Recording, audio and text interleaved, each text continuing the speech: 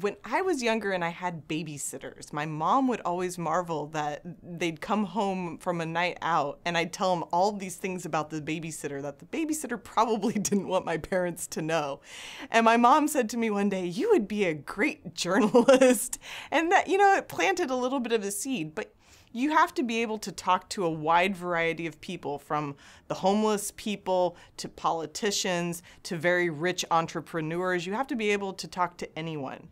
So if you're not outgoing, that's not going to serve you very well if you want to be a journalist. So definitely I had that skill. I was really interested in history, which is important for a journalist because you have to be able to put the events of the day in some sort of context. Is this important historically? A lot of times for example, we just had a recent Supreme Court decision on same-sex marriage.